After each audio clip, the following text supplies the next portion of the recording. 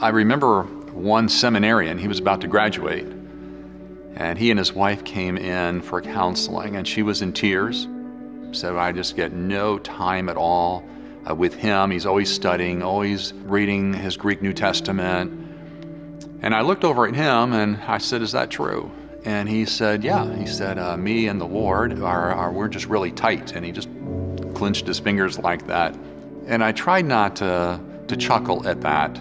But here's his wife in tears saying she gets no time with him. And then he's telling me he is just really close and tight with Jesus. I asked him if he would turn to 1 Peter 3:7 in his Greek New Testament, which he brought, because I didn't want him to miss one nuance of the language. And I just had him read it.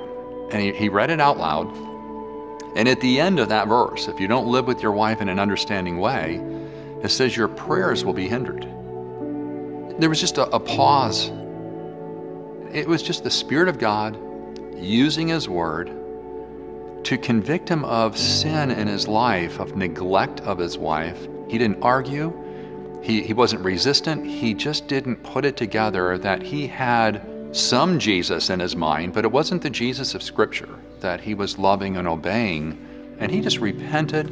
And from there, just to see him making major strides and loving his wife and caring for her, I think that's the impactful nature of counseling. And we're just passing on to others what's been passed on to us.